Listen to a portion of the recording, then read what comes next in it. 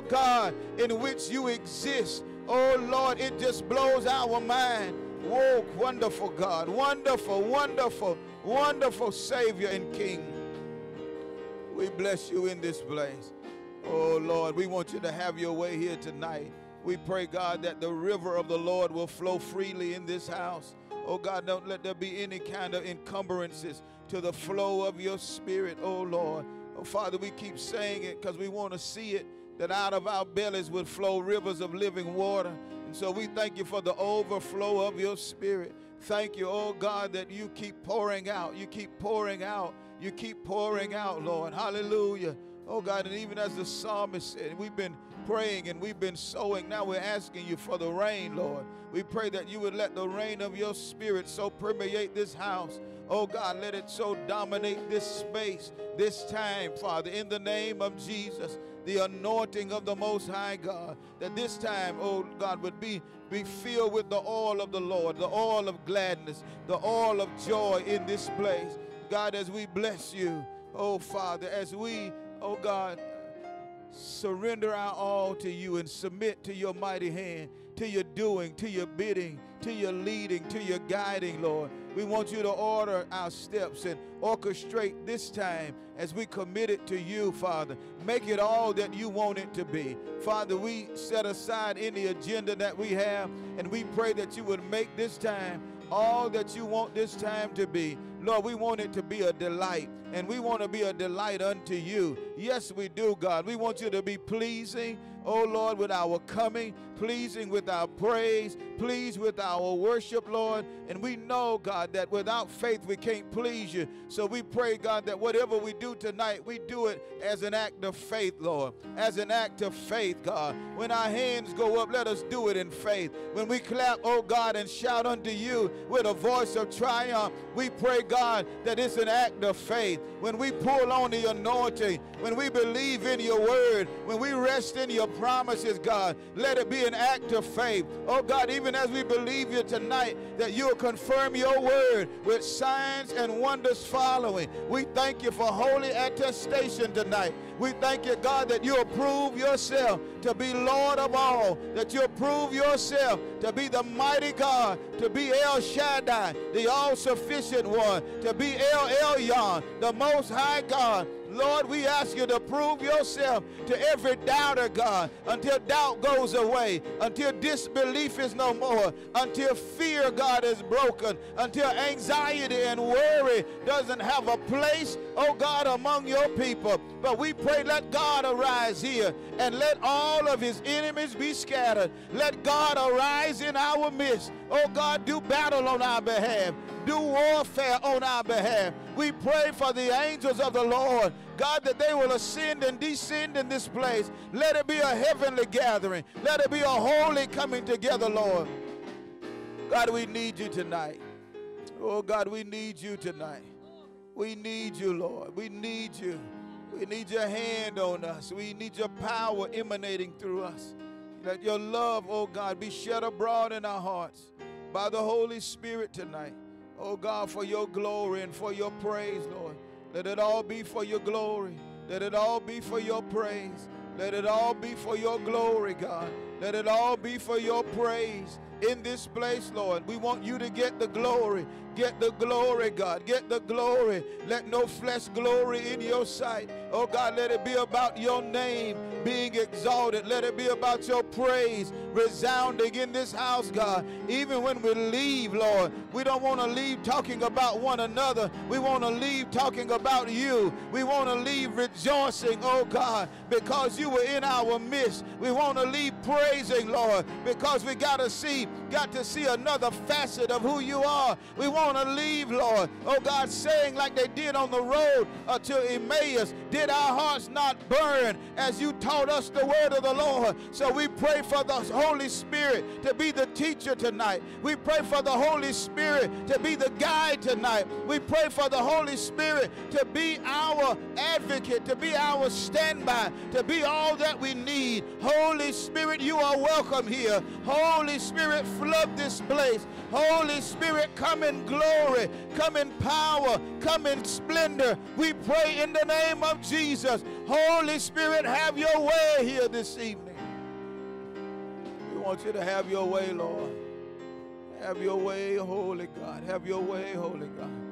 As your people offer worship unto you, as your people offer praise unto you, oh, glory to you, Jesus. Glory to you, Jesus. Glory to you, Jesus. Glory to you, Jesus. Oh, praise you, oh God. Oh, praise you, oh God. Hallelujah. Saints, just begin to praise and worship the Lord. God, our King. Come on. Individually, corporately, let's just bless him.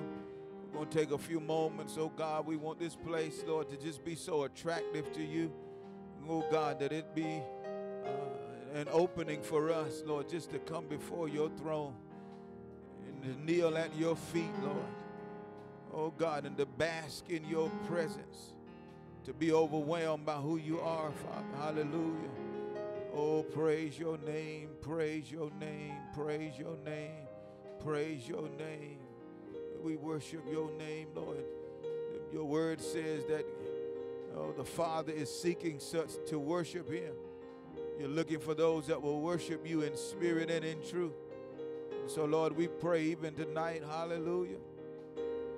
Thank you, Lord Jesus. Thank you, Lord Jesus. We ask you to provide the fire, God, and we'll be the sacrifice.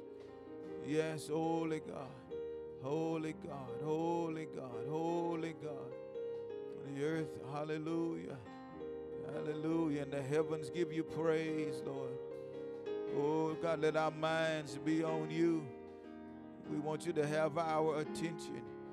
We want you to have our devotion, our affection tonight. Oh, Lord, hallelujah. Whatever we left at home, God, whatever we left at the office, Lord, we put all of it in your hands. We cast every care on you because you care for us. God, I pray that burdens will be rolled away tonight.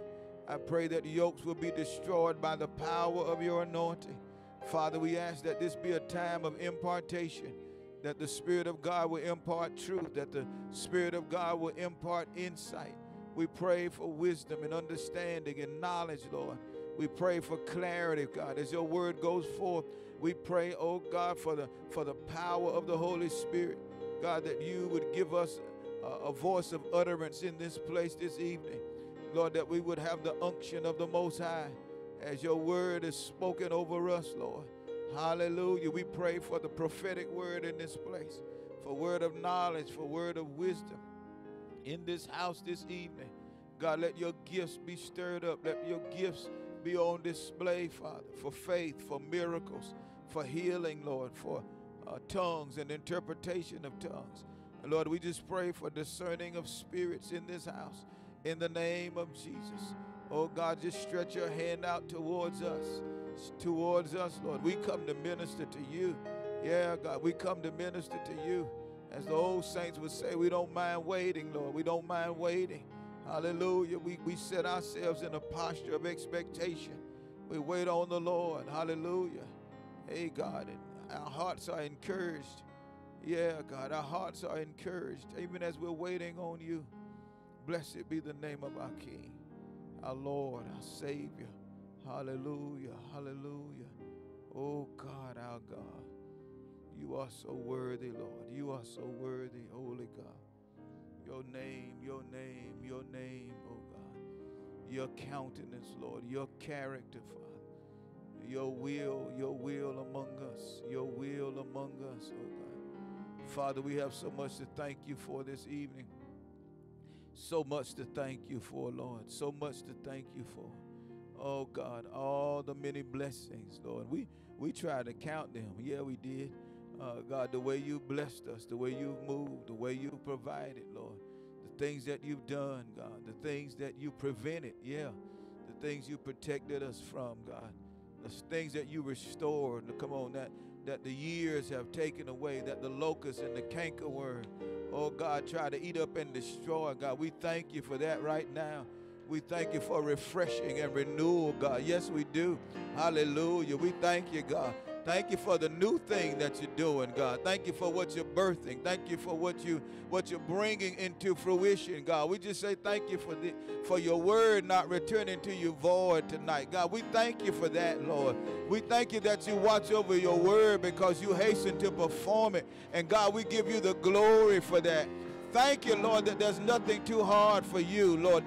There's no impossibility with you, God. There's nothing too difficult, God. We thank you right now. Thank you for every good and every perfect gift. Hallelujah. God, we thank you that you're the same, that you don't change, Lord.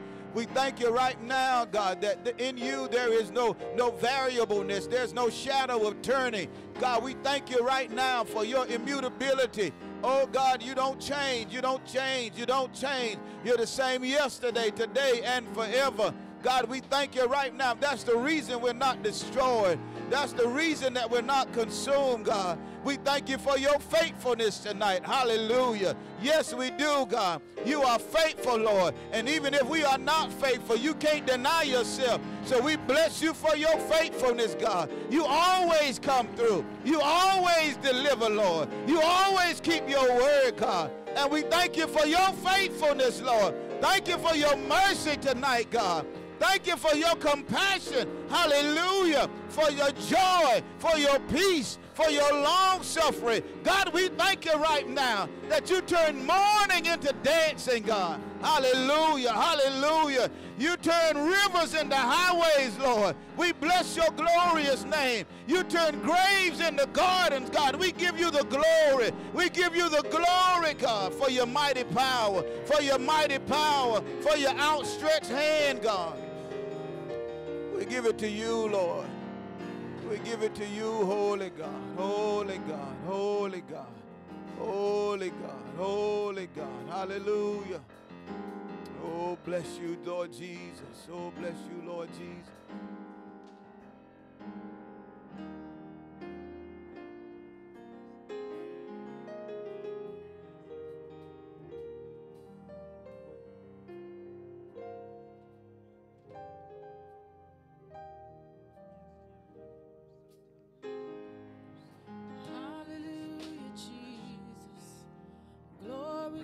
Glory, glory, glory. Hallelujah, Lord God. We bless your name on tonight, Lord God. We thank you for your spirit, Lord God. We thank you for your anointing, Lord God. We thank you for being God. Hallelujah, hallelujah. Oh, Lord, we give you honor in this place. We lift you high in this place. Lord God, we love you so much, oh God. You are worthy to be praised. We honor you on tonight, Lord God. You're so amazing. And you're so loving, Lord God. We honor you. Come on and just lift the name of Jesus up in this place. Lord, we give you honor on tonight. Lord, we give you glory on tonight. Hallelujah. Thank you for being so good to us, Lord God. Thank you for being so wonderful to us, oh God. Thank you for keeping us, oh God. Thank you for blessing us, oh God. Thank you for loving on us, Lord God. Thank you for keeping our minds, Lord God. We just want to say thank you. We just want to say thank you. We just want to say thank you. Lord, we just want to say thank you. Hallelujah, hallelujah, hallelujah. Thank you, Lord, thank you, Lord, thank you, Lord. Hallelujah. Lord, we love you on today. Lord, we love you on tomorrow. Lord, we're going to love you forever as long as we shall live. Hallelujah. Oh, glory. We're going to sing how much, Lord, that we love you. Come on and clap your hands. Hey. I pray that you had an absolutely wonderful week. I pray that the Lord has shown you himself. And if he hasn't shown you, that he opened up your eyes on tonight and that you are able to receive everything that he has for you, that you are able to receive his love, that the Lord opens your heart so that you may receive his love on tonight, so that you can know how much he loves and cares for you.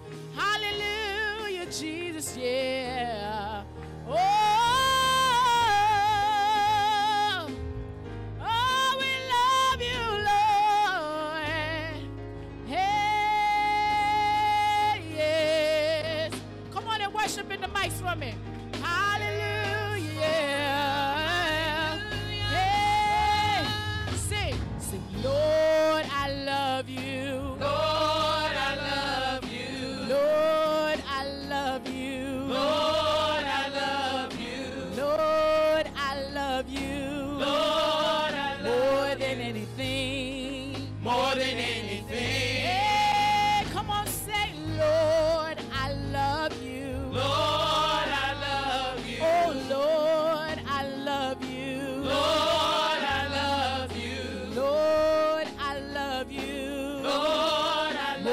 than anything. More than anything. Come on and say, sing, Lord, I praise you. Lord, I praise you. I lift my hands and raise you. I lift my hands and raise you. Lord, I praise you. Lord, I praise you. More than anything. More than anything. Come on and say it again. Oh, Lord, I praise you. Lord, I praise you. I lift my hands and raise you. I lift my hands and raise Oh, Lord, I praise you. Lord, I praise More than anything. More than anything. Say, I love you, Lord. I love you, Lord. I love you, Lord. Say, I love you, Lord. I love you, Lord. More than anything. More than anything. I love you, Lord. I love you, Lord. I love you,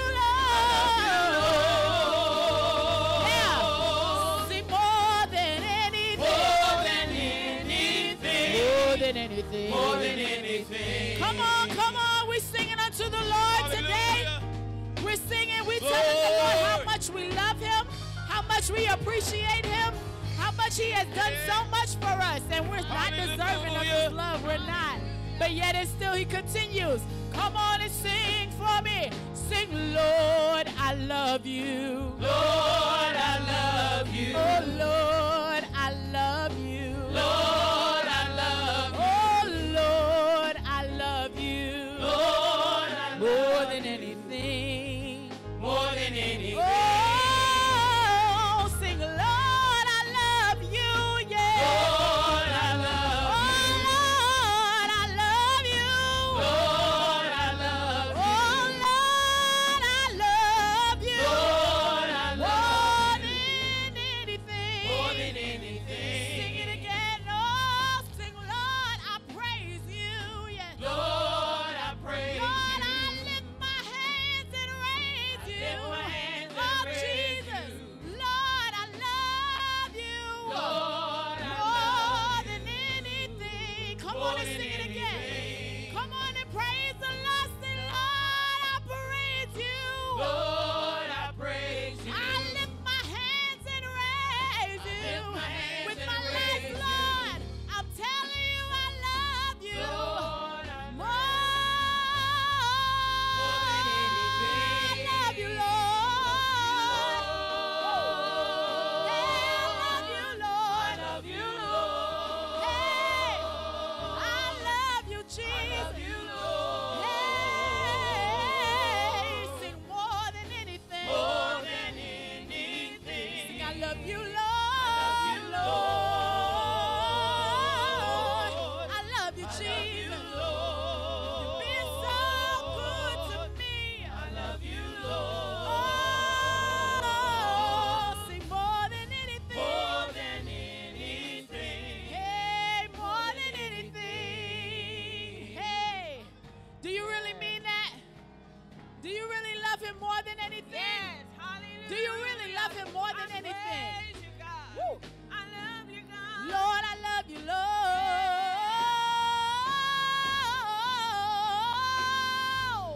Woo. Hallelujah. I'm telling you, Yes, I pray Lord. that you're not just saying these words, Hallelujah. but Lord, I'm telling you that I mean these words. Lord God, I love you more than anything because I know you'll never leave me. You'll never forsake me. Hey. Oh. Oh. Oh.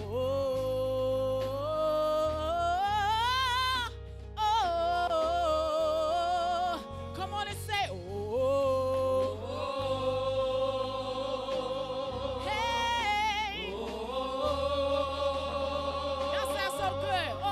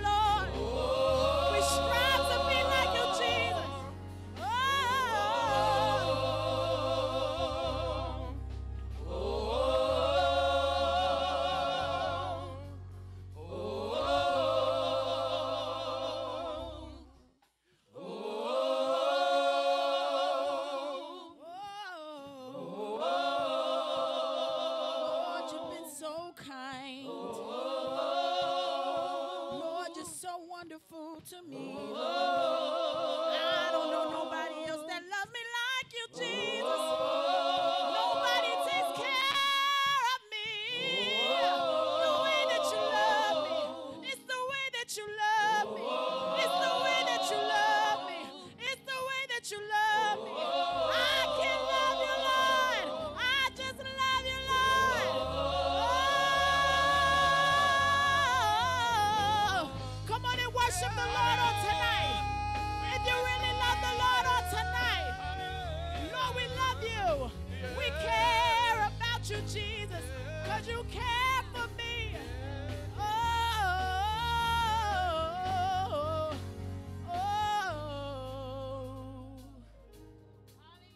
oh,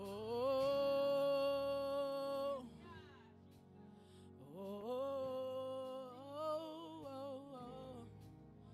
oh. Come on and sing that with me. Yeah, yes, Lord.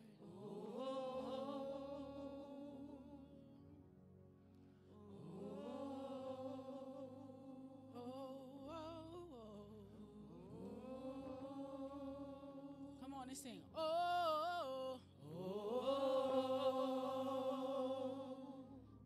Lord. Thank you, Jesus. Lord, we love you. Lord, we thank you. Oh, sing more than anything. Hallelujah. Lord, we love you more than anything. We love you more than the things that we really hold dear to our hearts, Lord God. That could be our mothers. That could be our fathers, our husbands, our wives, our children. Lord God, we give all of that back to you, Lord God, because we can't love them more than you. So what better place to give them back to you, Lord God, to you that takes care of them better, that you can love on them better, you can encourage them more, you can bless them more. Nobody can do us like Jesus. Nobody can love us harder like Jesus. Nobody will take care better than Jesus, Lord. So I give everything that I hold dear to my heart, Lord God. I give it back to you. I give it all to you. I give it to you, Lord God, to show my love for you, Lord God, that I place nothing above you. Lord God, I place nothing above you, Lord God. Thank you, Jesus. Hallelujah, Jesus. That's how much we love you, Lord God, more than anything. Hallelujah. We want you to be on the top of our list. Hallelujah. Oh, come on and sing with me on this song right here. We already know it. Oh, sing, I love you, Jesus.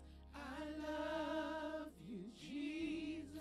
Come on, we just singing to the Lord. I worship and adore you. I worship and adore you. Just want to tell you. Just want to tell you. Sing, Lord, I love you. Lord, I love you. More than anything. Yes, Lord. Oh, come on and sing. I love you, Jesus. I love you, Jesus. Lord, I worship and adore you. I worship and adore you. Just want to tell you. Just want to tell you. Lord, I love you. Lord, I love you. No music. Let just be the voices so the Lord can hear us. Come on and shout it loud. Come on and sing.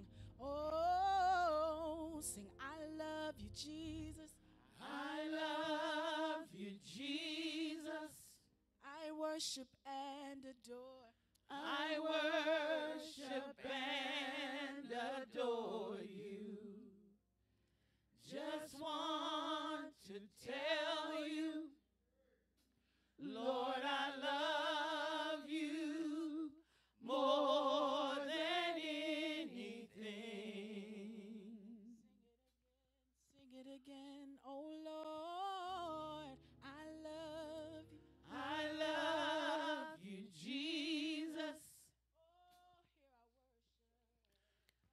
worship and adore you.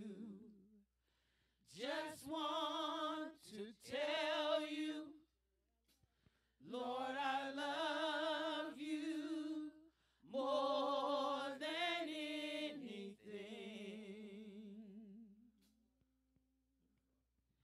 Lord, I love you, Jesus. I love you, Jesus.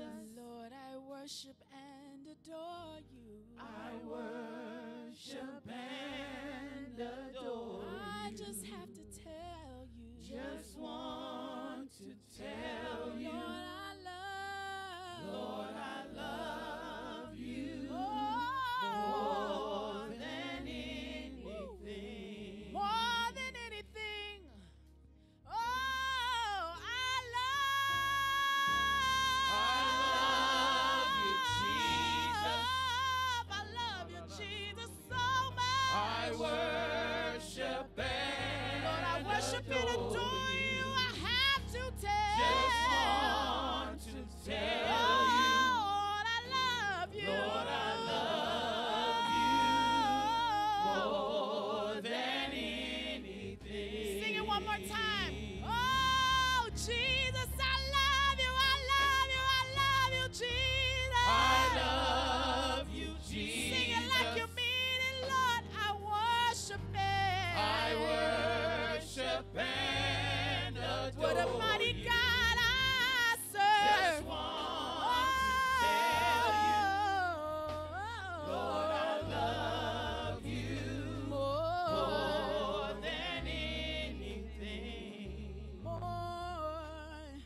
Oh, sing, Lord, I love. Lord, I love you more than anything. I just want you to think about what you hold dear to your heart. Sing, Lord, I love you. Lord, I love you. You're telling the Lord that you love him more than that thing. I just want you to think about it. Whatever you hold dear, keep singing, Lord. Lord, I love you Take that moment more than anything. and make that commitment to the Lord. Lord, I love you more than my jewelry, more than my child, more than my family, more than my home, more than the things that I hold dear, Lord. Lord, I love you Lord, I love you. more than anything. Lord, I love you more than even my unborn son. I give it back to you. I love you, Jesus. More than anything. Lord, I really love you because I trust you. I believe in you. I stand on your word. I love you. I love you, Lord. More than anything. Oh, sing, Lord, I love you, Jesus. Lord, I love you more than anything. Oh, last time. Sing, Lord, I love you. Lord, I love you more than anything. Come on and worship Jesus. Hallelujah. Lord, we give you Oh, glory. Lord, we give you worship, Hallelujah. honor, and praise. Hallelujah. Oh, Lord, God. we love you. We love you, oh God, Hallelujah, Jesus. with all of our heart, with all of our mind, with all of our soul, with all of our strength. Lord, we love you.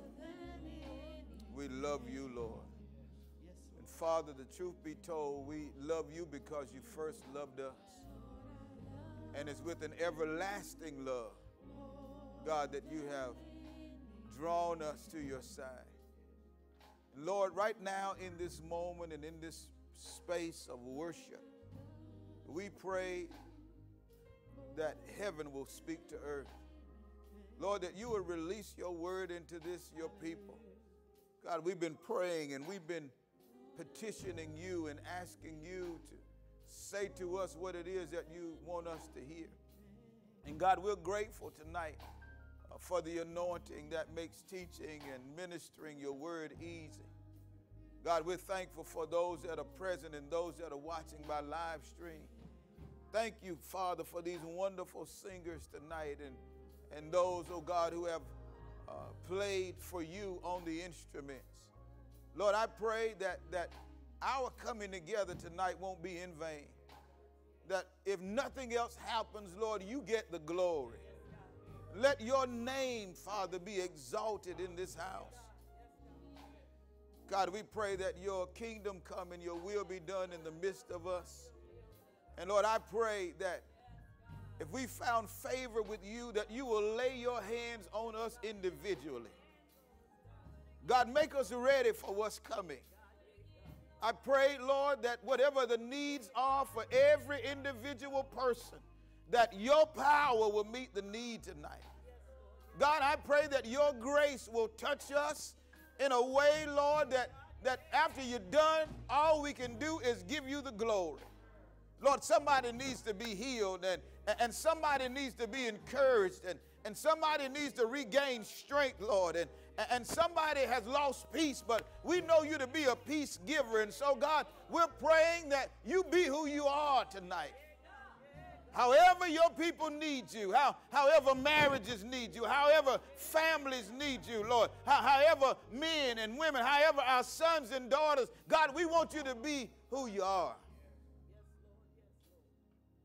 So, God, we thank you for these things. And we bless you in advance. In Jesus' name we pray it. And the church said, amen, amen, amen. Somebody clap their hands and bless the name of Jehovah God. Thank you, worship team. Thank you, amen. Musicians, what a mighty God we serve. Hallelujah. Glory to God, glory to God, glory to God. Amen. Boy, hallelujah. You may be seated in the presence of the Lord, those that are remaining, who remain standing. I just, man, just think about what it would be like if we just let the Lord just have his way in worship. You know, every time we give him that opportunity to be the center of our affection and our attention. It has to make him smile. You know, worship is so irresistible to the Lord. There's one woman whose daughter was grievously vexed with the devil, and she just proclaimed, Jesus, thy son of David, have mercy. Blind Bartimaeus did the same thing. They understood that worship, praise God, is something that the Lord loves. And the fact of the matter is, he doesn't need us to worship him because he's got a whole heavenly choir. Amen. But yet he created us for worship. And the Bible says that all his works will praise his name. Amen, somebody. 1 Kings chapter 17, amen, verse 8 tonight. 1 Kings 17, verse 8. Amen. I didn't change it on the slide, but don't nobody panic. Verse 8. Amen. 1 Kings 17, verse 8. Good to see you all tonight. Want to welcome those that are watching by live stream and on YouTube, those on Facebook, those that were watching the replay. We're grateful to have you here with us tonight. And I pray that the Lord ministers to you the same way I believe he's going to minister to us this evening. This is the second night of what we call the Word Seminar. Amen. And God blessed us on last night. And just thank God for that, what he did on last night. You know, it's important for us to express our gratitude to the Lord for the Word. Amen. For us to not take the Word for granted, because everybody's not getting the Word as we shared on last night. Some people are getting all kinds of other things. But nevertheless, in our text tonight, I'll go ahead and read it. 1 Kings chapter 17, verse 8. The Bible says, then the word of the Lord came to him, to Elijah, saying, arise, go to Zarephath, which belongs to Sidon, and dwell there. See, the scripture says, I have commanded a widow there to provide for you. How many know if God commands somebody to do something, amen, they're obligated to do what he said. Verse 10, so he arose and went to Zarephath, and when he came to the gate of the city, indeed a widow was there and said, gathering sticks. And he called to her and said, please bring me a little water in a cup that I may drink. And as she was going to get it, he called to her and said, now you have to keep in mind, they're in the midst of a drought. And water is scarce. Say amen, somebody. But she doesn't balk at all at his request for water. And as she is going to get it, he called to her and said, please bring me a morsel of bread in your hand. So she said, as the Lord your God lives, I do not have bread, only a handful of flour in a bin and a little oil in a jar. And see, I am gathering a couple of sticks, evidently to build a fire, that I may go in and prepare it for myself and my son, that we may eat it and die. And Elijah said to her, do not fear. Go and do as you have said, but make me a small cake from it first. Somebody say first. And bring it to me, and afterward make some for yourself and your son. For thus says the Lord God of Israel, the bin of flour shall not be used up, nor shall the jar of oil run dry until the day the Lord sends rain on the earth. So she went away and did according to the word of Elijah, and she and he, meaning her son and her household, or it could be Elijah, ate for many days. The bin of flour was not used up, nor did the jar of oil run dry, according to the word of the Lord, which he spoke by Elijah. Say amen. Amen. And so we know that our subtopic this evening is unprecedented times require uncommon faith. Unprecedented times require uncommon faith. Now, when we talk about the word seminar, we shared this with you on last night. We hold these word seminars to continue our commitment to the word of God as our standard, rule, and final authority for life and ministry. For us, it's the Bible and nothing else. Right. Amen. It's straight, no chaser. We just want the word. Say amen. We also desire to plumb the depths of God's word. How many know you have to go deeper? How many know that you have to take time to get beyond the surface? And we're going to talk about that hopefully a little bit tonight if we have time. But we want to plumb God's word to understand better these 5 things. What are they? His purposes, his promises, his principles, his protocols, and his practices. Amen. God is consistent.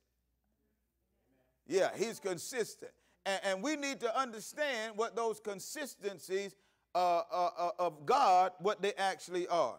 Amen. And so this particular word seminar, amen, the purpose of this word seminar is to inspire in each of us uncommon faith for unprecedented times.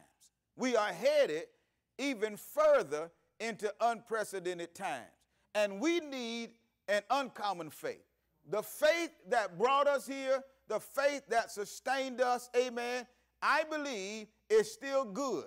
It still has value. It still has merit. But we're going to need more for what's coming. Say amen.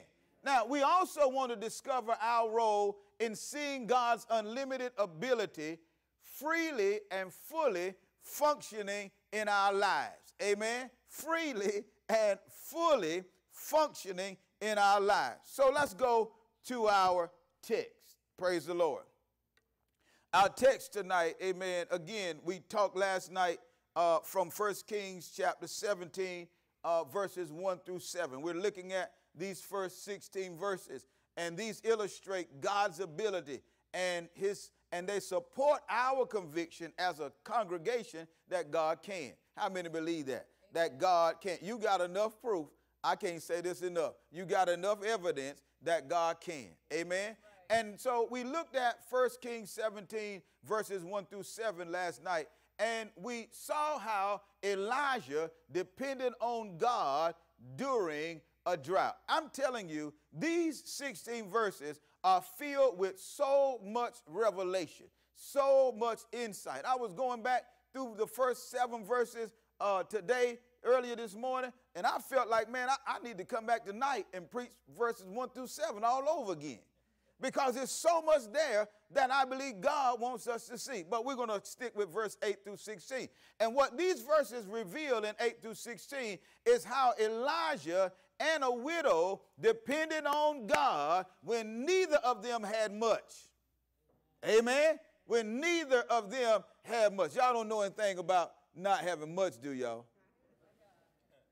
Hallelujah. And so this evening, praise the Lord, just a little quick review. We share with you from verses 1 through 7, and I avoided the temptation, overcame the temptation of adding to this. It would have been a whole different message tonight. But we shared with you on last night that Elijah means Yahweh is my God. He goes, amen, based on this relationship that he has with the Lord, where God is teaching him to depend on him.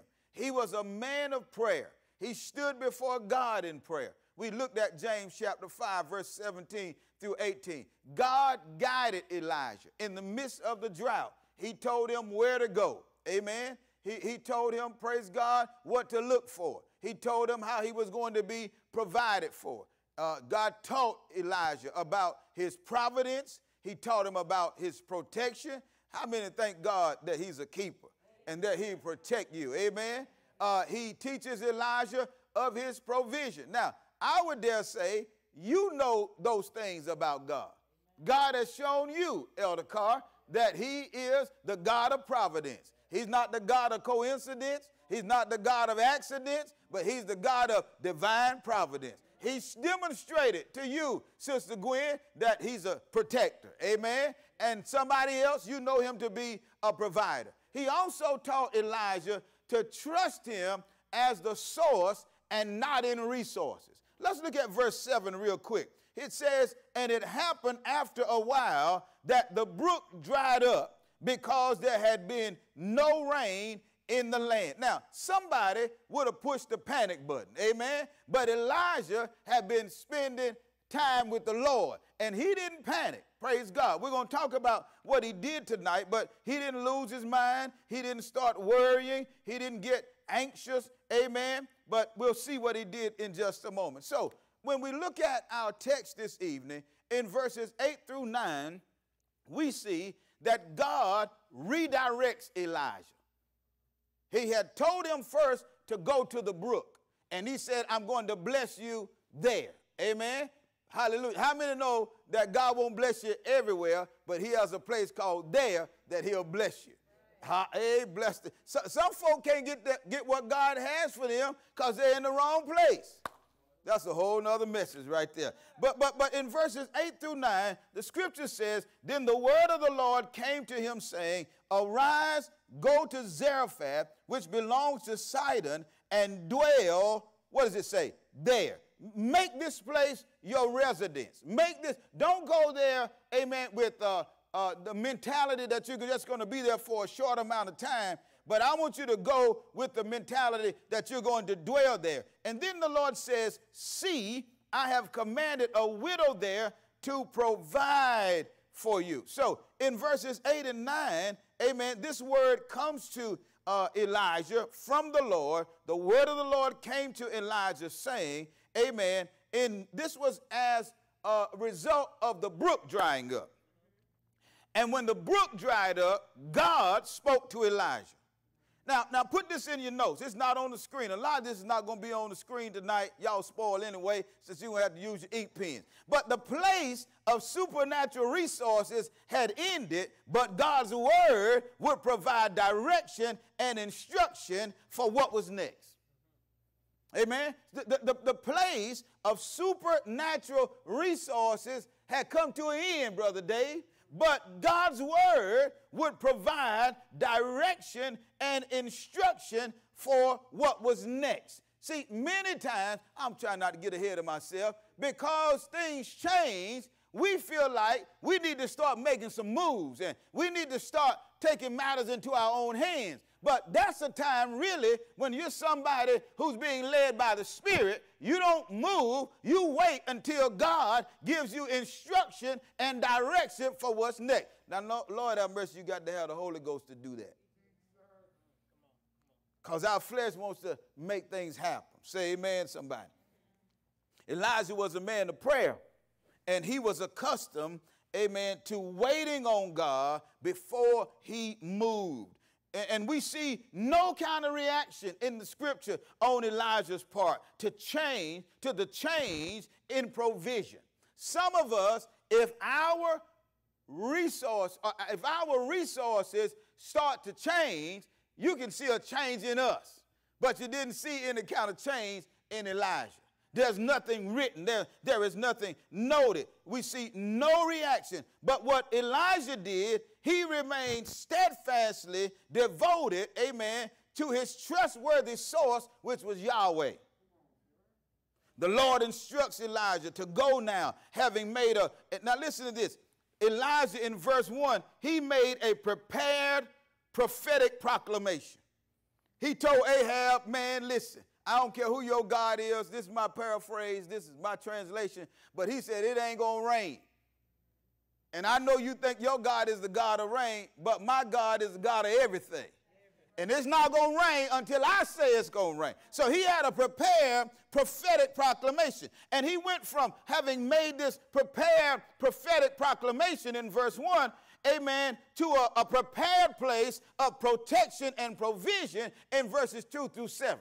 See, God will move you to a place that he's prepared for you, a place where he will protect you as long as you stay in the confines of where he positioned you. And it'll be a place not only of protection, it'll be a place also of provision. And he goes from this prepared place of protection and provision in verses 2 through 7, listen to this, to a prepared person of God's providence. Because this was a woman that God had already commanded to be in place to take care of his servant. See, sometimes you can't move till God get people in place to prepare for your arrival. Because he knows you coming, and when you show up, he knows you're going to need some things. Hallelujah.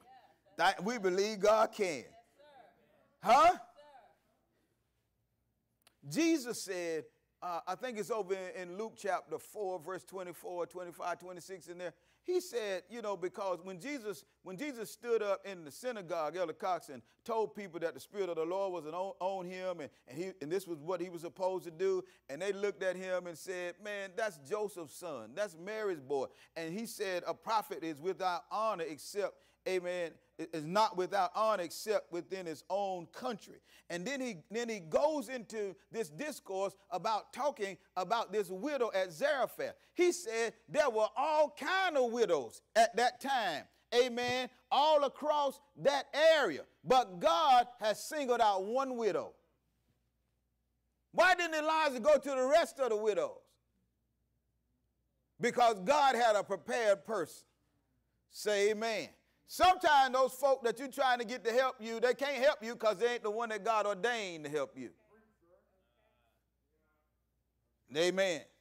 So look at verse 10. Verse 10, it says, so he arose and went to Zarephath, and when he came to the gate of the city, indeed a widow was there gathering sticks, and he called to her and said, please bring me a little water in a cup that I may drink. In verse 10, Elijah obeyed God.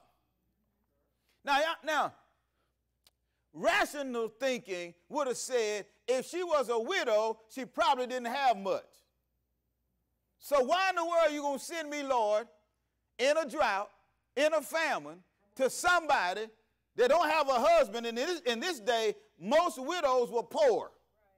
And you're sending me to somebody who probably don't have enough for them, and you're saying they're going to take care of me.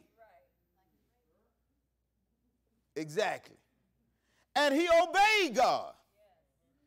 Amen. See, sometimes God will send you to some people or to some places that don't look like they can help you with what it is that you need. But because God has commanded them to be there, oh my, it's going to live in a moment. Because God has put them in place.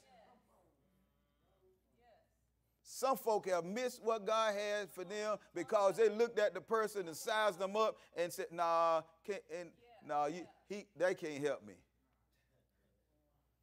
But you don't know who God might want to use. They might not look the part. Amen. So Elijah obeys God. He providentially meets the widow at the gate of the city. I mean, y'all got to see, God's hand is all on this. When he walks into the city, the woman happens to be at the gate. I don't know how many times in my life I've gone somewhere and it seemed like I got delayed at the house or delayed at the stoplight or something else happened, but it just so occurred that when I got to that point, the person I needed to see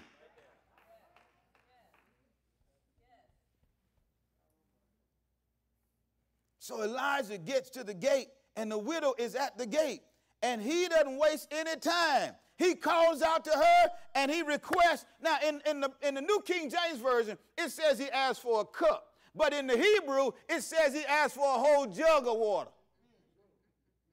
Now, we're in a drought.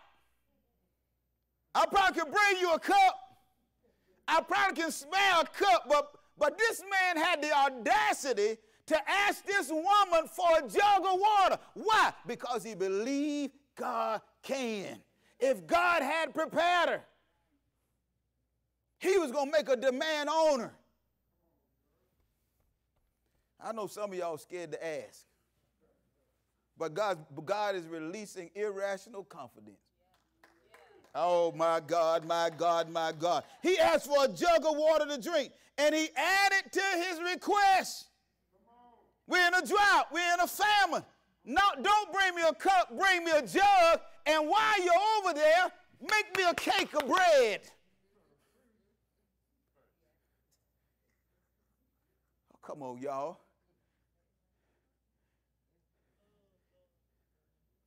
He wasn't making his request based on what he perceived to be her ability. He was making his request on the word he got from God.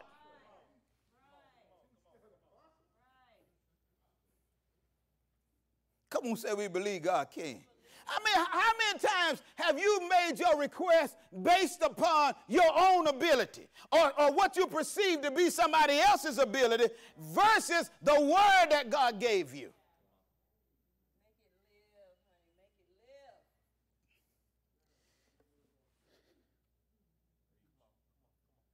He said, bring me a morsel of bread in your hand. Right? Look at verse 11. That's what he says. And as she was going to get it, he called to her and said, please bring me, he has good manners, a morsel of bread in your hand. But look at verse 12.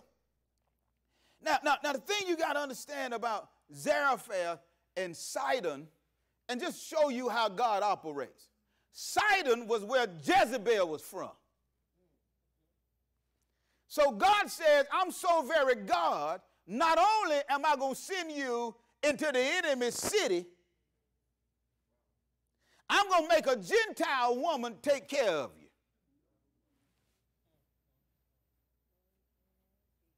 We got a bad God. He won't scare of Jezebel. Look, I'm going to send you right into the city where they worship Baal, because y'all got to keep this in mind.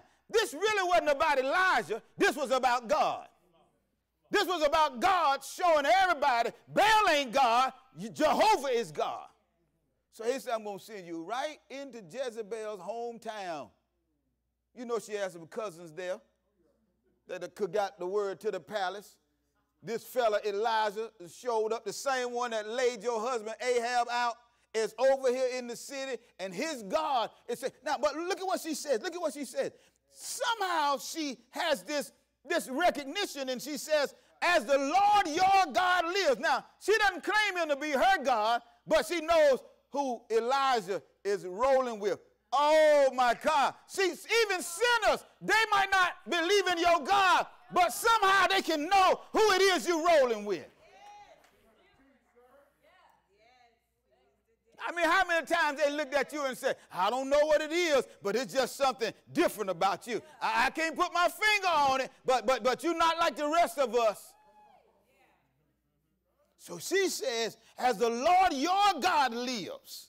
Now, again, y'all got to go back to last night. Remember, the word was out that God was dead, because Israel had moved away from God and was now worshiping Baal. And because of the pluralism that Jezebel had introduced, glory be to God, it was about worship Baal and not Jehovah. But God said, I'm getting ready to fix all of that. I'm getting ready to show y'all what Mother Boyle used to say, ain't nobody God but God.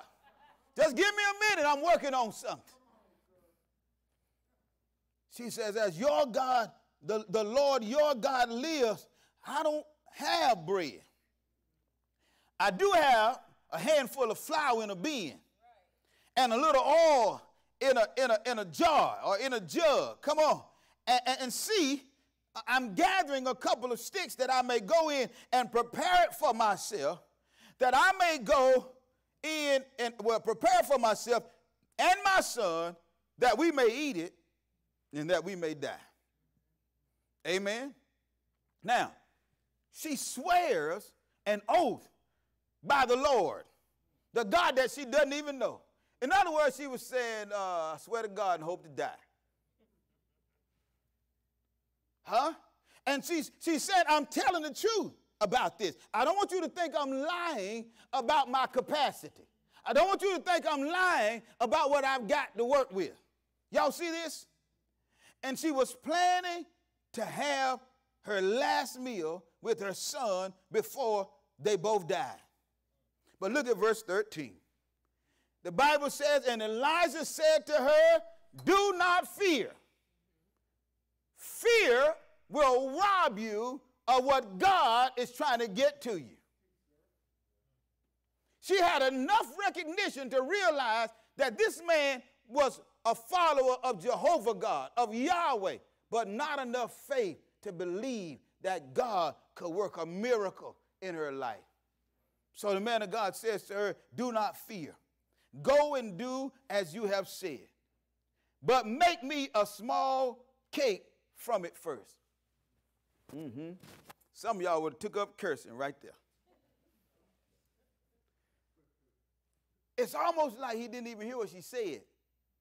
He said, look, I want you to go and do what you said you were going to do, but I need you, amen, to make me a cake before you do all of that you said that you were going to do for yourself. I need you to take what you have and give it to God. Make me a cake first, bring it to me, and afterward, make some for yourself and your son. And then, look at what he does. He gives her divine assurance in verse 14. For thus says the Lord God of Israel. Now, you just swore by him. But this is what he says. The bin or the barrel of flour shall not be used up, nor shall the jar of oil run dry until the day the Lord sends rain on the earth. We know it would be a total of 7 years before the Lord made it rain again. I want y'all to smoke that a little bit. He says, look what he says. He says, so she went, in verse 15, she obeyed him. She trusts and she obeyed. She went and did according to the word of Elijah. And the result was that she and he and her household, they ate for many days. And look at verse 16. The bin of flour was not used up, nor did the jar of oil run dry, according to the word of the Lord, which he spoke to Elijah. And so God supernaturally sustains the widow and her household. Now you got to see this. He didn't give her more than she needed. He gave her what she required to make it every day. The bin didn't run over, Ray, but every morning when they went back, they had what they needed to get through another day. Give us this day our daily bread.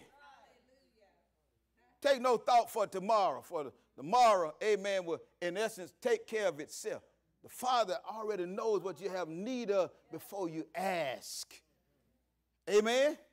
So, what can we glean from this narrative to help us have uncommon faith in unprecedented times?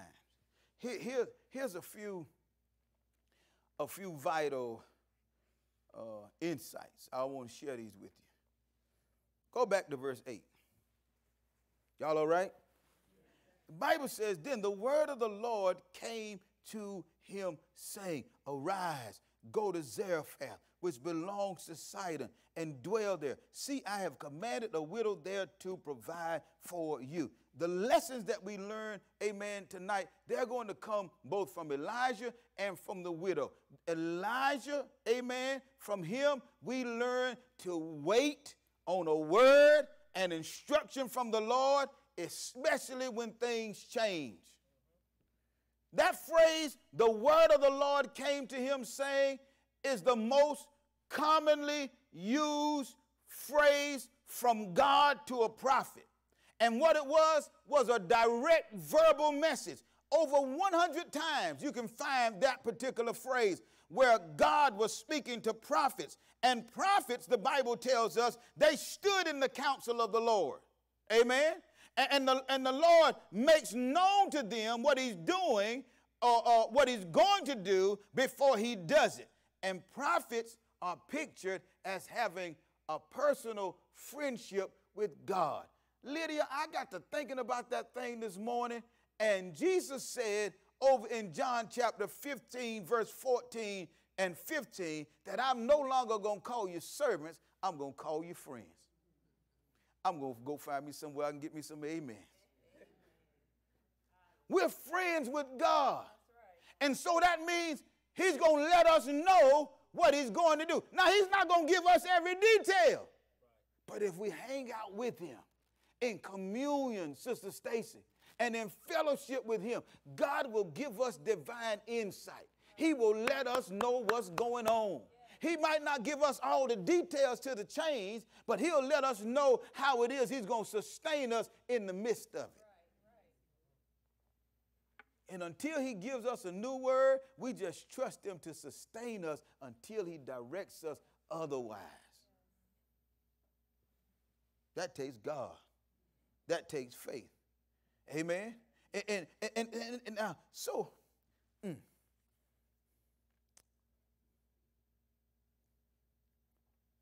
see, whenever God speaks, we got to change. For Elijah, it wasn't just about a change of geographical location. It was about a change that God was working in him. Say amen. So listen to this. Listen to this. The prophetic is designed to build us. It initiates a process of transformation in us. Every time God spoke to Elijah, that word was forcing Elijah to have to change. He was having to believe God in a whole different manner. He was having to believe God in an entirely different way. The voice of God, if you're taking notes, write this down, it's designed to change the structure of a human life. It's designed to change our desires, our motivations, our worldview, our personal preferences, and everything about us. The word of the Lord contains the power of transformation. You're going to want to watch this again on replay. But when the word comes, it changes you. If you receive it, you can't stay the same. Amen? See, proof that you receive the word is you get changed by it. And there's a whole lot of folk that are not receiving the word because there is no change.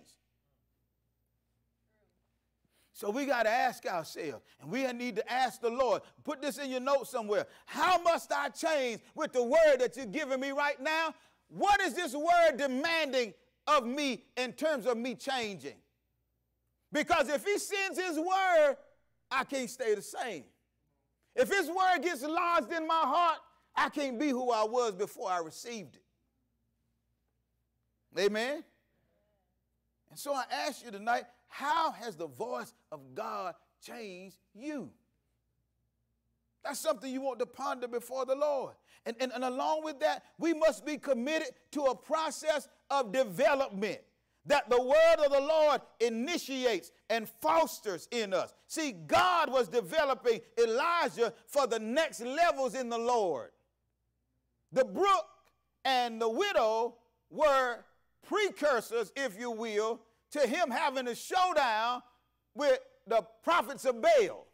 He wasn't ready to stand before 850 prophets by himself, Devin. So God had to work on him and develop him for that which was greater. That's what he's doing in us.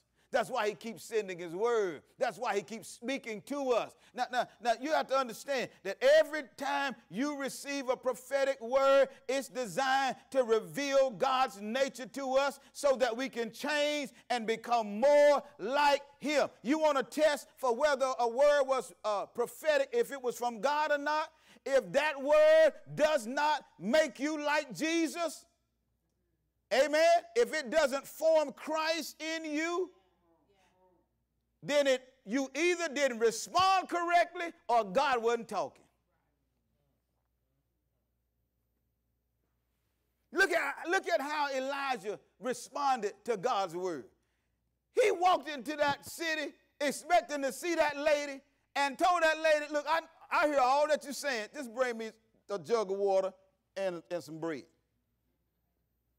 You don't do that unless God's word has formed something in you and changed something about you. It's mighty quiet in this Episcopalian church tonight. Every time he speaks, every time he gives us a dream, it must form Christ in us. This is the thing. The Lord reveals himself to us through his word. Every time he spoke to Elijah, he was revealing himself through the word. He is a provider. So he told him, I have commanded this woman to provide for you. What's he said to you? He's trying to reveal himself to you. Can I tell you something? If you don't have any knowledge or intimacy of God, it's because you've never got a word from God. I jotted down this thought. No word, no revelation of God, who he is, what he said, or what he can do. I can prove it to you by scripture. Go to 1 Samuel chapter 3, verse 7. Why you think the devil don't want you to get the word? You'll mess around and start believing God. And more importantly, you'll mess around and start becoming like Jesus. 1 Samuel chapter 3, verse 7, look at what he says. Now Samuel did not yet know the Lord. Why?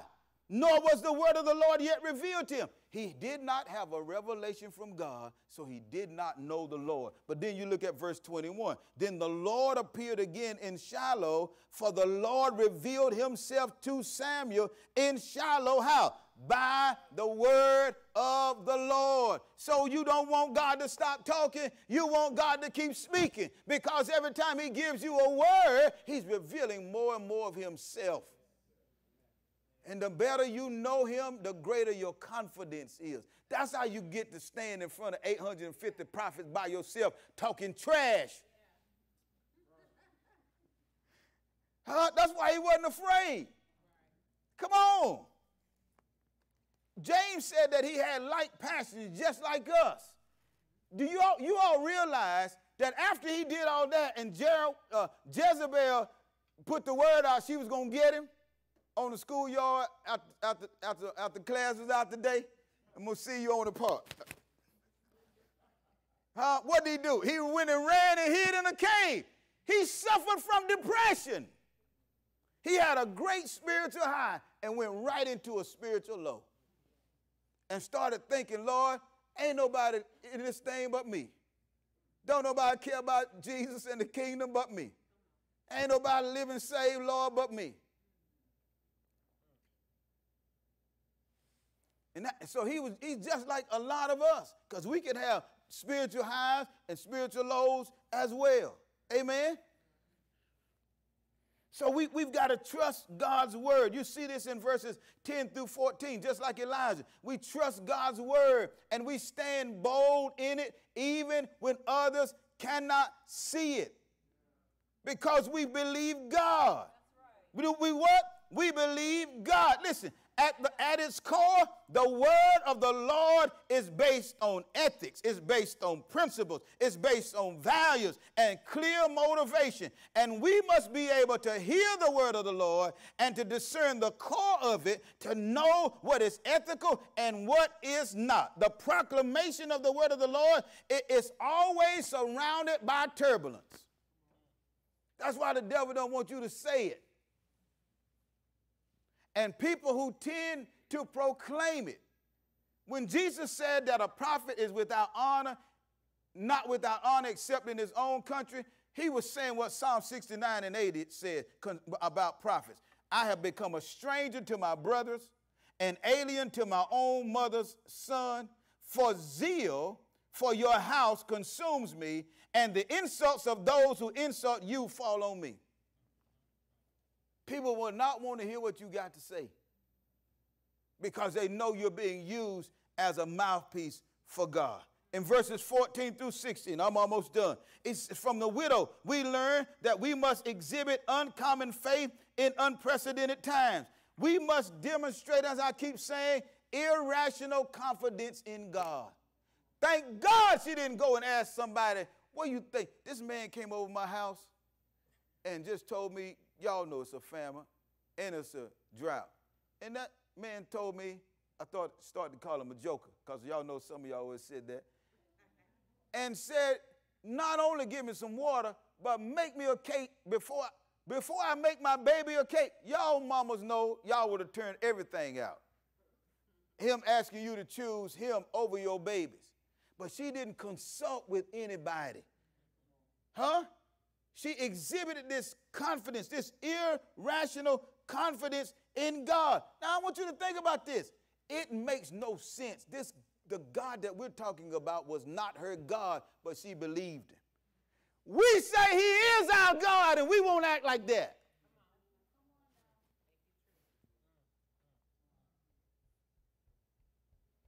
James said even the demons tremble. Hallelujah. She's aware, amen, that this is Elijah's God, and something motivates her to trust the man of God. Now here it is. She was under the command of the Lord. God can command sinners. He can command folk that don't know him to see about his sons and daughters. You try to figure out why she was motivated. You can't. God had commanded her. Right? It's just like when he commanded the sun to appear and the stars to show up and the moon and the water to only come. The ocean, he said, look, you can only come this far. Fish in the sea, birds in the air. When he commanded it, everything he said, Ray, I'm going to preach to you, it was so. Because he commanded her. She had to trust him. Amen. Let me finish up. So here's some additional things. Press into your relationship with the Lord. For the days that are coming, for the times that are ahead, press into your relationship with the Lord. That's the thing that caused Elijah to continue to grow in God. His testimony. Matter of fact, James lifts him up as an example for prayer to the rest of us, that he kept right on praying. Y'all do remember that the reason that there was a drought was because Elijah prayed for the drought. It wasn't that God was saying, I'm going to send a drought. James said that Elijah prayed for the drought, and God answered his prayer. And when Elijah prayed for it to rain, God answered his prayer and caused it to rain. But he was a person of like passion, just like us. So you won't think that, oh, you got to be a super saint to get God to hold up the rain. You got to be a super saint. Come on. To get God to make it rain again. No, you don't. But you got to have some irrational confidence. Press into your relationship with the Lord. Amen. Expect divine insight from God. I am convinced that for what's coming, God does not want us walking in darkness. Can I go to Ephesians chapter 5? Ephesians chapter 5. He wants us walking in revelation. He wants us to know what's coming, and he wants us to know what it is that we're supposed to do.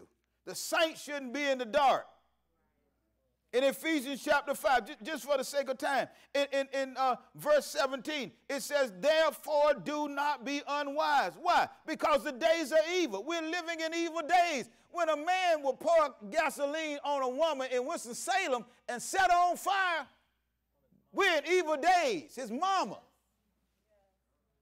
But he says, don't be unwise, but understand what the will of the Lord is. God wants us to know what we need so that we know how to live. He says in Luke chapter 4, verse 4, man shall not live by bread alone, but by every word that proceeds out of the mouth of God. The word live there is the word zal, and it means to enjoy real life, to have true life, life that is worthy of the name, active, blessed, endless life in the kingdom. That's how God wants us to live.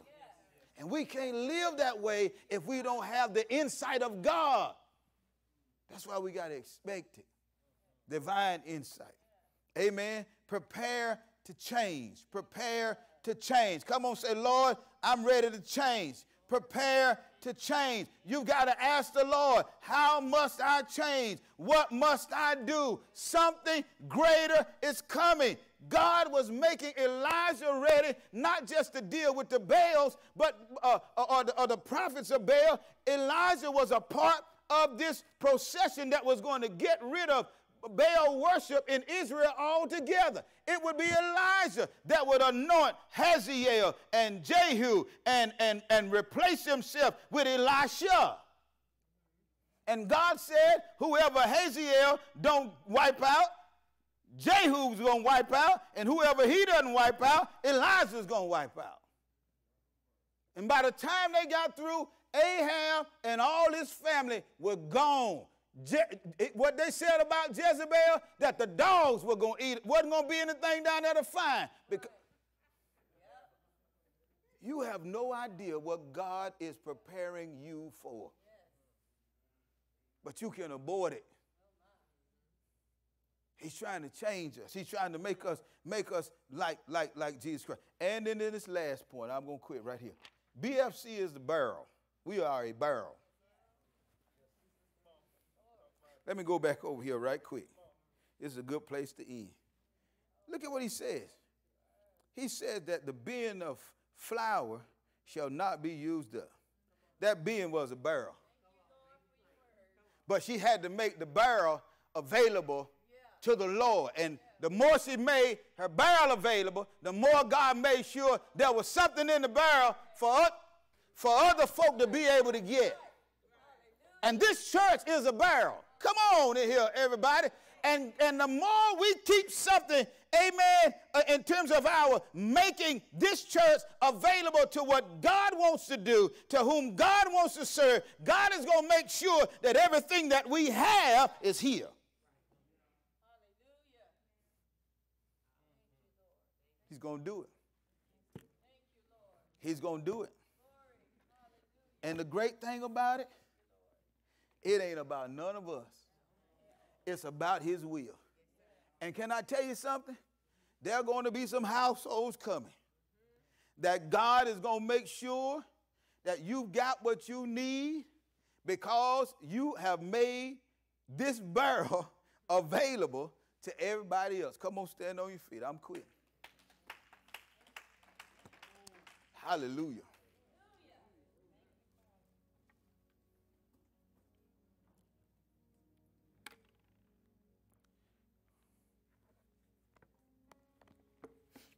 One of the challenges of the day that we have, Amos prophesied that there'll be a famine for the hearing of the word of the Lord. We are inundated with voices, all kind of voices, all day long. And sometimes we don't appreciate the fact that we're in a faith fight, because everything is vying for your faith. Sometimes we have more faith in the weatherman than we do in the God who creates or allows the weather. Sometimes we have more faith in the doctors than we do the God who has declared and shown himself to be a healer. Sometimes we have more faith and trust in ourselves instead of the God that made us. But my hope and my prayer, and Holy Spirit, I'm depending on you. My God, right now, Holy Spirit, I'm depending on you. Lord, don't let this word fall to the ground. We chant and we say things like it's already done, Lord, but it's not already done. Yeah, you've done your part in terms of releasing the word, Lord, but many times the prophetic is conditional. And sometimes we fail to appreciate that it requires certain relationships to be put in place. And then it also demands our obedience. We wish that your will was automatic, but we know that it's not. And sometimes because of our doubt and disbelief, sometimes because of our disobedience, Lord, we frustrate your word from coming to pass for our lives. God, we don't want to be religious and just say the things that we know somebody might be expecting us to say because we're Christian. No, we want to have bona fide faith in you. We want to believe you, Lord, before we really need to believe you. Before we require a miracle, we already want to know that you're a miracle-working God. So, Holy Spirit, you know this has been my prayer even before we came to these 2 nights, that the skepticism that exists in this house, that you would take it away. The disbelief, Father, and the doubt and the fear about changing, about having to make adjustments, or whatever the case may be, God, that you would dislodge it, uproot it, and cast it away from us all. God, we understand what happens when complacency sets in among a people and they stop really truly believing and demanding of you, asking and requiring of you.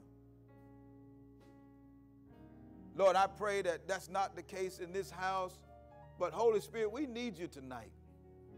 We need you tonight. And we know we're going to need you for what's coming.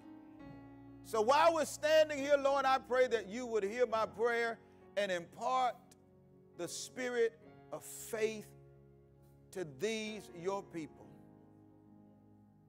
I ask for honesty in the room, God. Because many times we think we have things that we don't. Many times we proclaim, Lord, that we've already received when we haven't.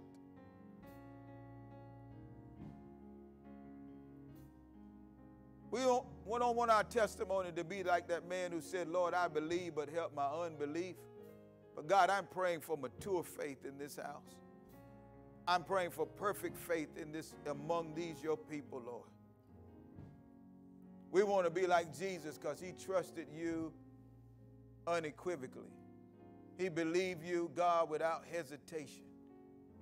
He knew that you would do everything that you said. And he aligned his life accordingly. Lord, I pray that every area in us that needs to change, God, and you sent the word, but the word didn't find the good ground that it needed to produce the harvest, Lord, that you expected. But I'm praying that we will change. I'm praying that somehow, God, after the benediction, I don't know how we'll get it, but somehow after tonight, that every one of us, Lord, will go to that next place in you as it pertains to our faith. God, I'm not limiting this for faith for things. And some might need things. But I'm talking about a faith in you that is so radical that even the world will look at it and say, it makes no sense the kind of confidence they have in their God. We want to be known not as the people who lift their hands and declare we believe God can. We want there to be proof that corresponds with our declaration. We want even the world to look and see that this is the Lord's doing and is marvelous in our eyes. So, Father, I pray that for every hungry person, every person that came, every person that's watching, Lord, they're desirous of this. God, I ask as your servant, as your son, that you will give it to them, that you will grant it to them.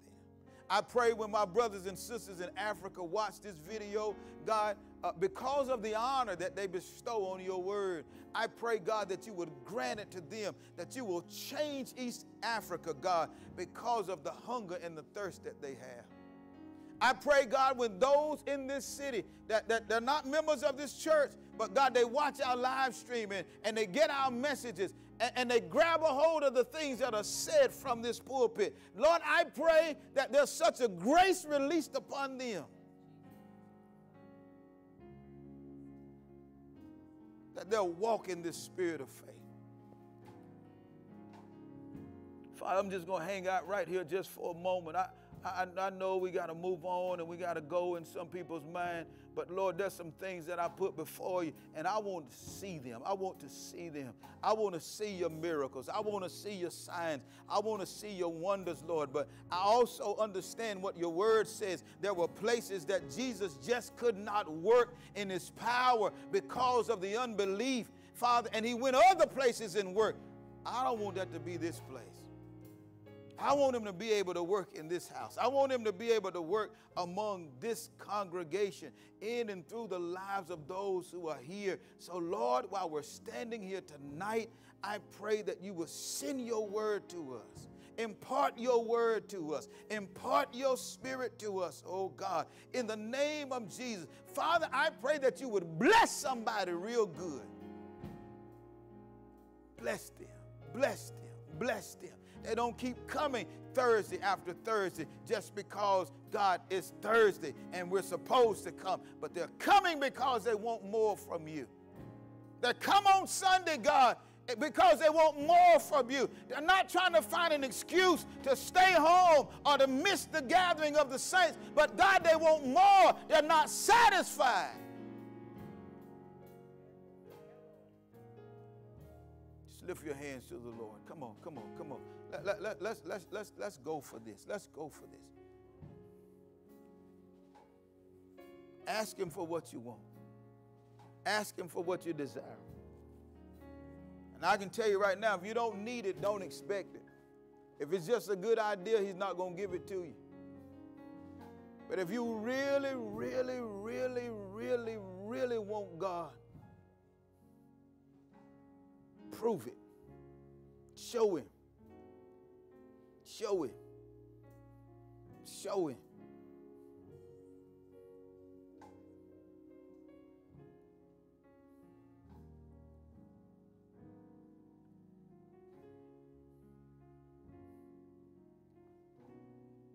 Hallelujah. Thank you, Jesus. Thank you, Jesus.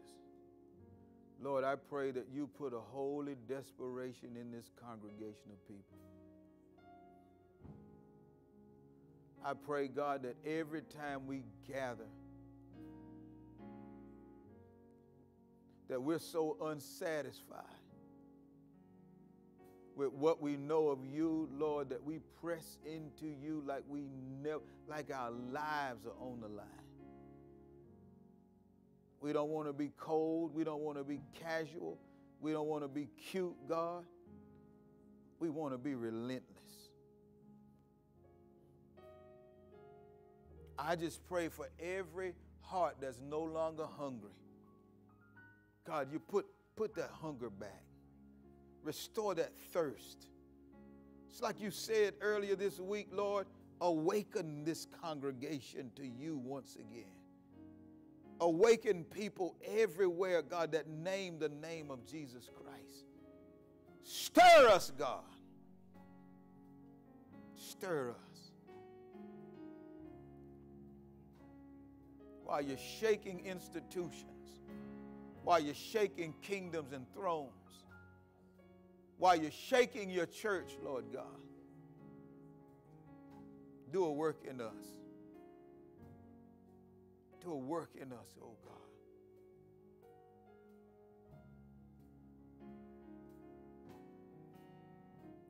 Lord, we ask you all these things in your Son Jesus' precious, holy name.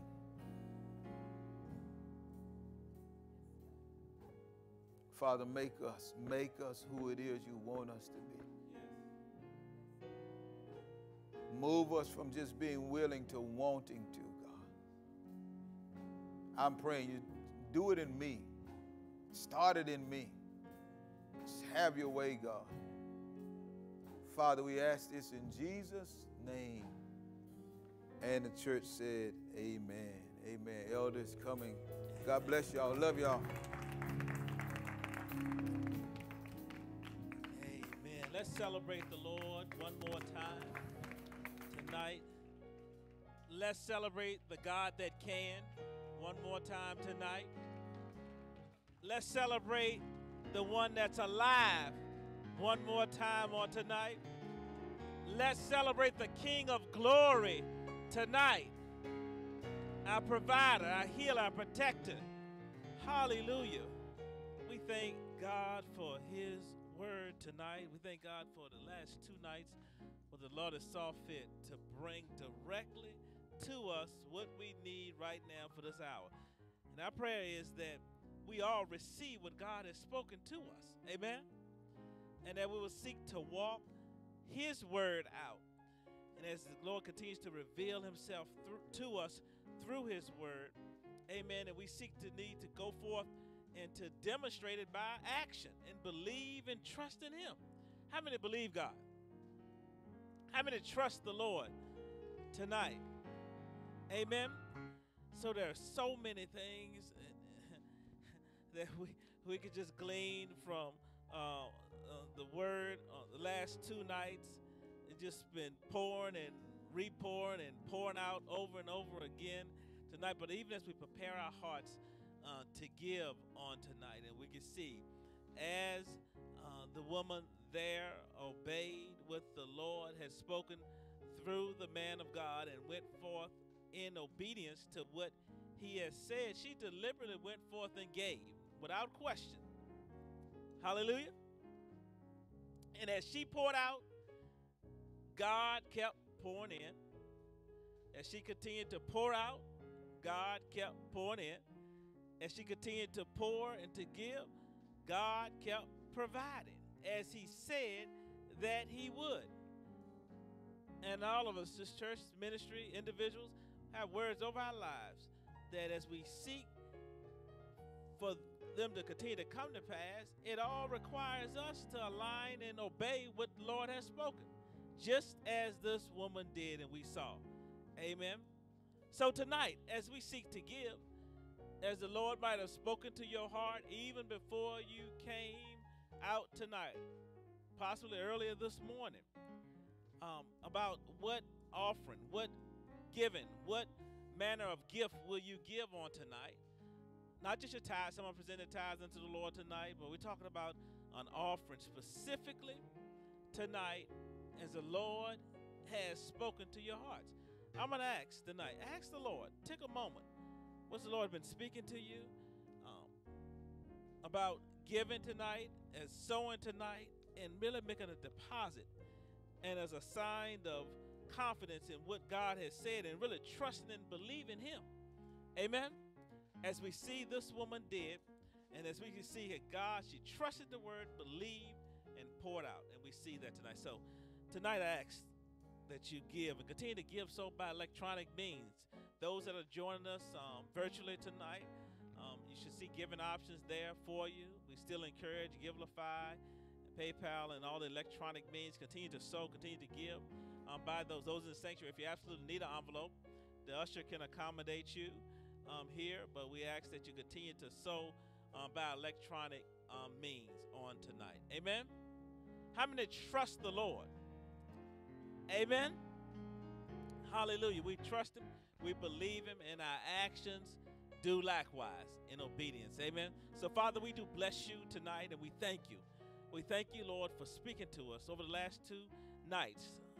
Bless the man of God to pour out as we sought to hear your word with an attuned ear, and we seek to go forth to mix the word with faith.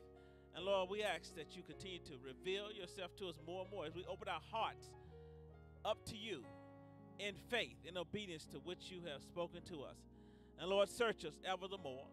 We want to be each and every day to seek to be conformed to your image and your likeness. But we thank you for the hearts that gave tonight. In the matchless name of Jesus Christ we pray. We say amen, amen. Let's come with the announcements tonight. Let's celebrate the Lord as Lydia comes tonight. Amen. Bless you. Amen. Remember, tomorrow morning at 6 a.m. we do have corporate prayer. That's tomorrow morning at 6 a.m. If you have not signed up for the outreach ministry, the event on Saturday, we do have a sign-up sheet in the front of the church. Please sign up. We do need volunteers for Saturday morning for the outreach event with Faith Fire. Amen. And join us back here on Sunday morning at 9:30 for corporate prayer, followed by our morning worship at 10 a.m. Also, let's keep in mind that we do on September the 11th. Woohoo! September the 11th. We will be celebrating our ministry gifts. That morning at 10 a.m., we will have Dr. Chip Harvey Rice here with us from Maranatha Fellowship. He will be our guest speaker that morning. That afternoon, Bishop Adrian Starks from World Victory will be with us, and you all govern yourselves accordingly. Amen. Amen. Bless the Lord. As we stand to our feet all over the sanctuary, please be mindful of all the announcements. And as we prepare for September the 11th, amen, it's been a high time of celebration. Hallelujah. The gift that God has blessed us with in leadership here. So we all want to be out for the full entire day and be prepared to be a blessing, be prepared to sow, be prepared to give, be prepared to celebrate. Amen. Hallelujah. Amen. Bless the name of the Lord. And by way of this Saturday, please make sure you sign up physically here and go to the link as well. Amen. Go to the link that's in GroupMe to sign up, and there's a whole slots of times there where you can sign up. You can come early, you can come mid-part, you can come later on the cleanup crew. But we're asking because we want to make sure we get a proper accounting of those who are serving from Bethany. So I want to make sure, please sign up in the front as well as go online to fill in. Amen? Any other announcements? Bless the name of the Lord. How many are excited about what's happening right now? Amen. So we thank God for that. Father, we do bless you and honor you tonight. We thank you, Lord, for you continue to speak to us. Lord, we thank you for your word that you have spoken, and we seek to truly mix your word with faith. And Lord, we bless you and honor you, and we just thank you tonight. So grateful. Just your love that's towards us, Father. We just seek to bless you in our lives and truly seek to be glory reflectors here on this earth, to go forth to do and to proclaim your gospel to the nations, Lord. We thank you. We thank you for an opportunity to serve, to sow, to give, and to be a blessing to others, Father. And we love you like never before. In the matchless name of Jesus Christ, we pray. We say amen and amen. Uplift the hands. We say it together. We believe God can.